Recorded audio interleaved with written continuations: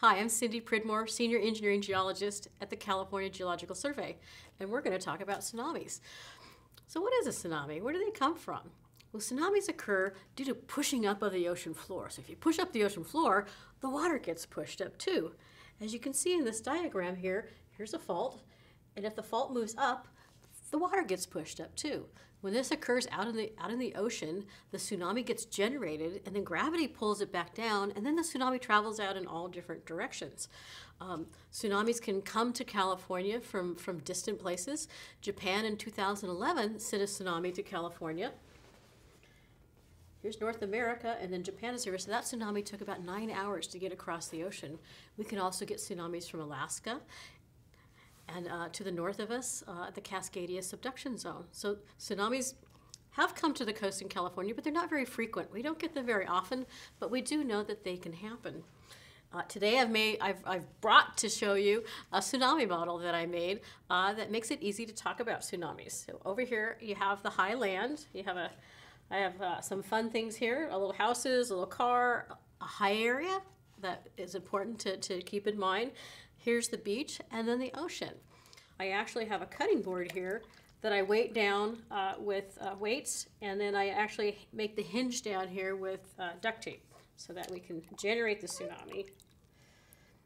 These are sandwich boxes and a lid upside down to create the slope, the continental slope, and then the on land, and then I have a piece up here to show a high area where a safe place would be during a tsunami.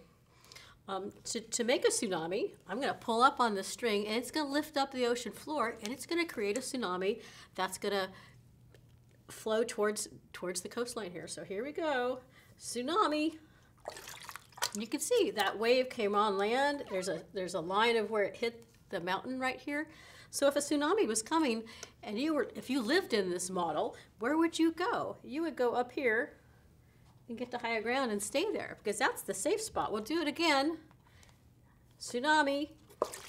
See, the water comes on land, and if you're up in the high areas, you're not going to get touched by the tsunami. So that's really important to remember, to go inland or get away from the water if a tsunami is coming.